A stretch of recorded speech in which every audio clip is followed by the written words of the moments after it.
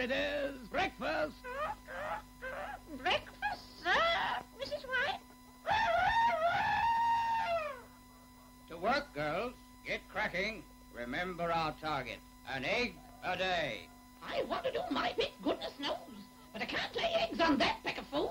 No, I'm going to see the management. You see, my dear, I'm not allowed much meal or grain to give you. And we haven't enough kitchen scraps to make a decent meal.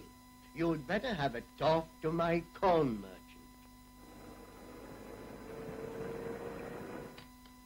I'm sorry, madam. I'm only allowed to supply you with your ration of poultry food. I know it's small. You'd better see the Ministry of Agriculture. All right. Good afternoon.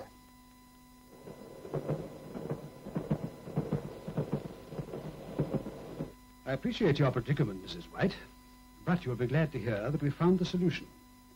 The government have organized a nationwide collection of household scrap to be turned into chicken feed. It's ration-free, and it solves the poultry keepers' problems.